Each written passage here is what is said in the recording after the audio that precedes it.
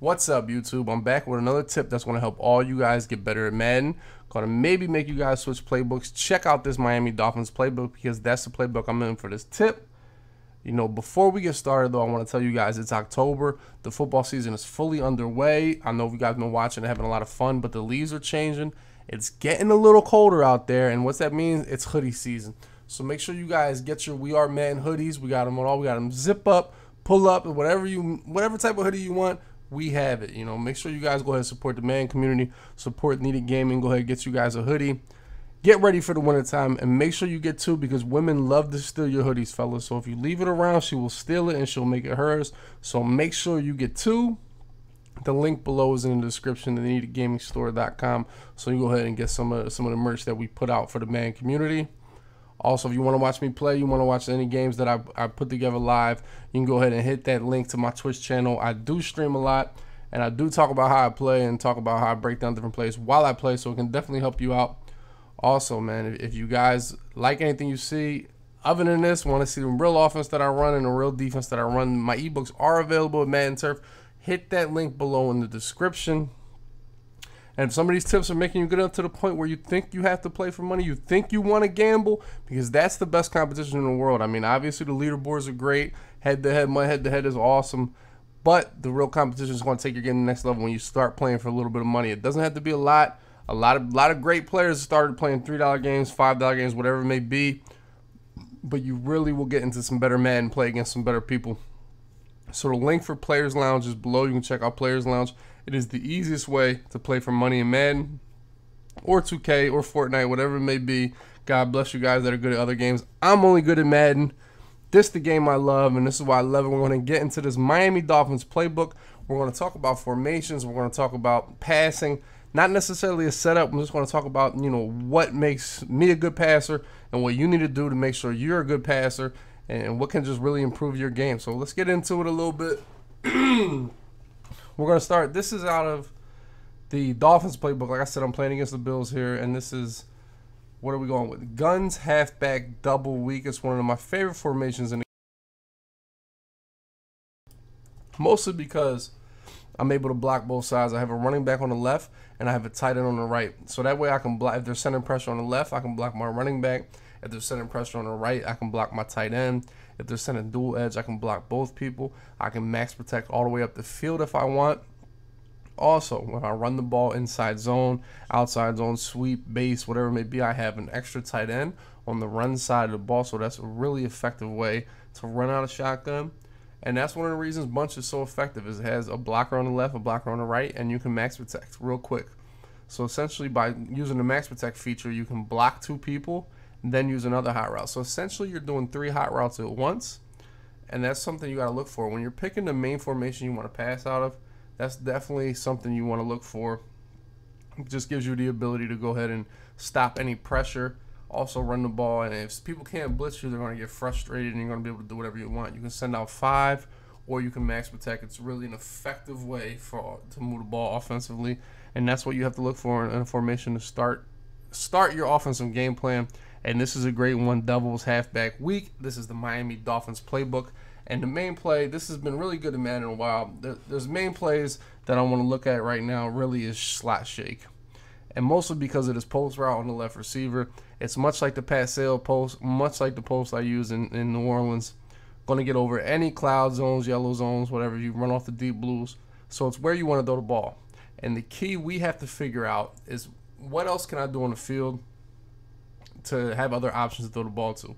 That post will dictate where the user has to go, and that's pretty much the key for every passing play. It's pretty much been the key for passing plays since Madden's come out, is you have to make their user guard something, because then you can predict where their user is going to be, and that's what we want as Madden players. We want a predictable defense. So we're going to call slot shake. We're just going to go dollar here. We're going to go random dollar. Now I'm on the left hash here. You see it's shifting this thing, so I might have pressure off the right. You know, this is the defensive look that I'm going to get pressure off the right here. So that's what I talked about with having both your tight end and your running back here. You can go ahead and block the tight end. So I'm going to block that pressure off that side. So that way, so I can do a little setup like that, a little drag, still have my running back route, but I still want to throw Kenny Stills if I have enough time. But with this setup, I have two quick options in both the running back and Danny Amendola over the middle. So if this pressure doesn't get picked up, if for some reason just blocking my tight end wasn't enough, then I have two options to throw the ball to really quickly. Also, I still have Kenny Stills if I have enough time to go ahead and wait for Kenny Stills to develop. But with a blitz look, I really don't think that's an option, but we'll see how the play turns out. Blitz is off the right, but I can hit Kenny Stills here. Boom. Right over the top. That's really just because it was a cover 2 look. It really wasn't as much pressure as I had thought. But then we're going to do it. He's going to do it again. He's going to send the same pressure over here on the right side. So let's go ahead and do the same setup. So I have two quick options to throw the ball to, but I really want to throw to Kenny Stills. We'll see how it goes down. He's getting somebody free, and boom, I got somebody free there. So right there, he super overloaded. So blocking my tight end really wasn't enough. And here we see this is going to be whatchamacallit. This is going to be the crossfire. The way the linebacker just stepped down lets you know it's crossfire. So what I want to do here, I'm going to block both people. This is going to be a max protect play. So he's going to send both linebackers at me. Hopefully it doesn't come in. Doesn't come all the way in. We're able to wait long enough. Ah! Got hit at the last second there. My max protect did not pick up. It picked up the blitz. He just got shedded at the last second. Once again, now remember last time I can do this year in Madden. So now we got 7 blockers, 2 extra blockers on the right. We're in the same setup. We super covered it right there. Able to hit Kenny Stills over the middle. That's what I mean. Being able to just max protect and block pretty much any pressure that you want is really a huge asset to an offensive formation. You know, it got me the first time, and that's going to happen. People are going to have blitzes where they overload too much and they get by and they get somebody free and they sack you. But you have to learn from that and say, you know, what can I do? And it's not necessarily always the routes in the formation that are good, but the ability to pick up pressure in a formation is definitely a big deal. So this one, I don't really know what it looks like here. We're just going to run a little base setup, one that I like. I want to fade Gazek. I don't know how to say Gazicki. Yeah, whatever. And then we can double drags. Now you need that streak or that fade just to run off the deep blues.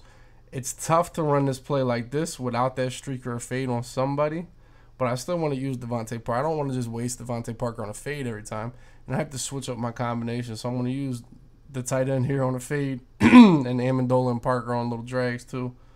We see just a little 3-man pressure. I have my drags open, but here's that post route. That's why it's so dominant. I think that was match coverage or soft squat. I just can't run with Kenny Stills. Blocking that running back there really gave me all day, and I can hit that post route.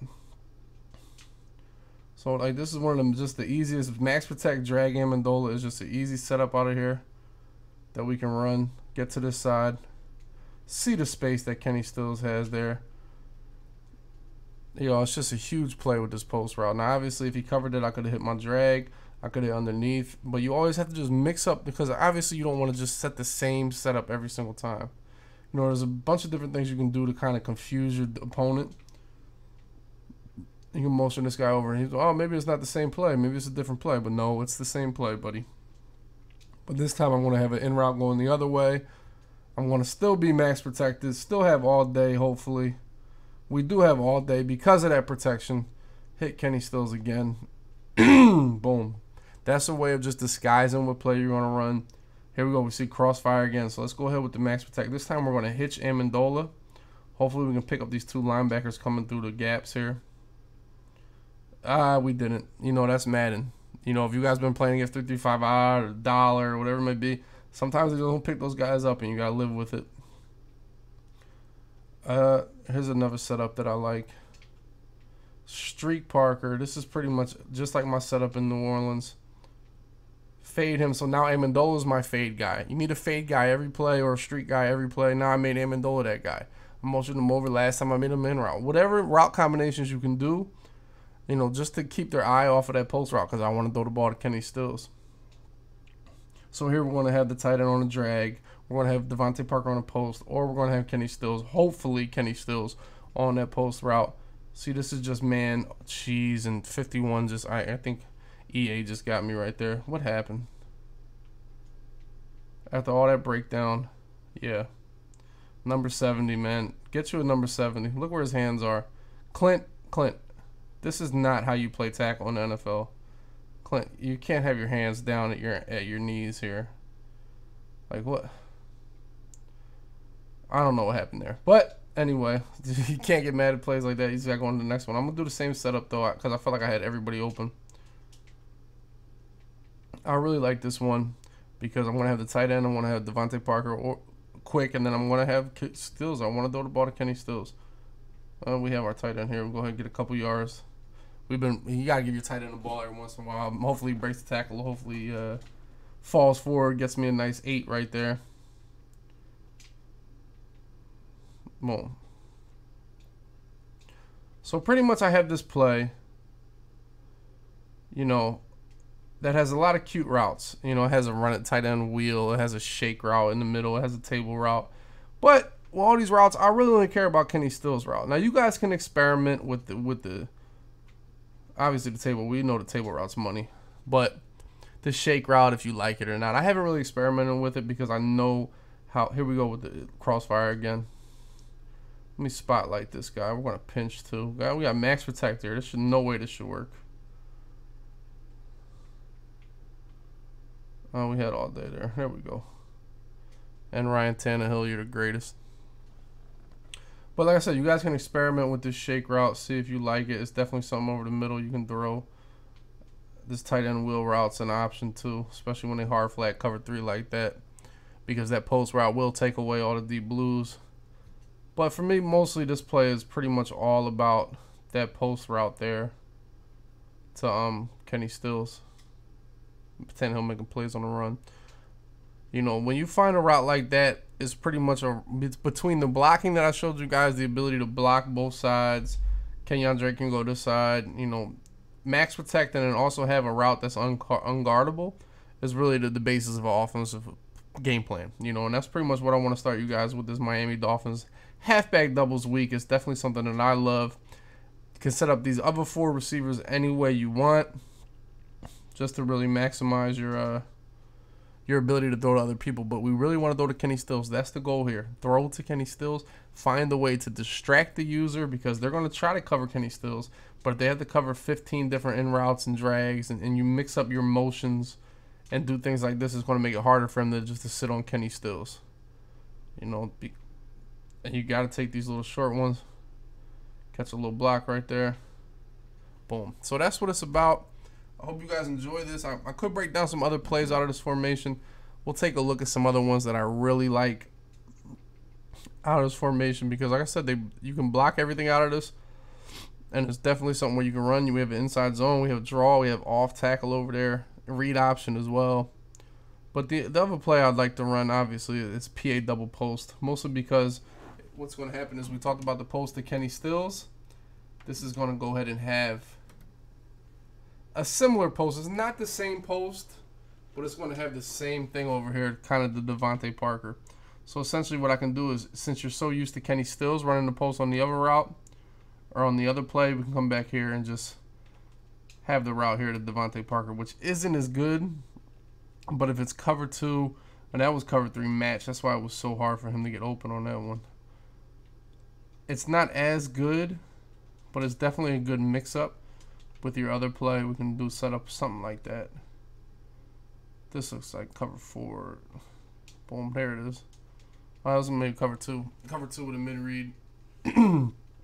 So it just switches up who's on the post. You always got to have that. Obviously, that first play I showed you guys is great. But if you have this, if you mix this one in every once in a while, it's really going to throw him for a loop between all the little motions. This is man coverage. Somebody could get open for me, Dolphins. Somebody. But that's just another play you guys can mix in. I hope you guys enjoy this tip. Obviously, it's a way to use the protection of a formation and use a killer route in the formation and just use the other 4 players on the field to give you options to throw the ball to.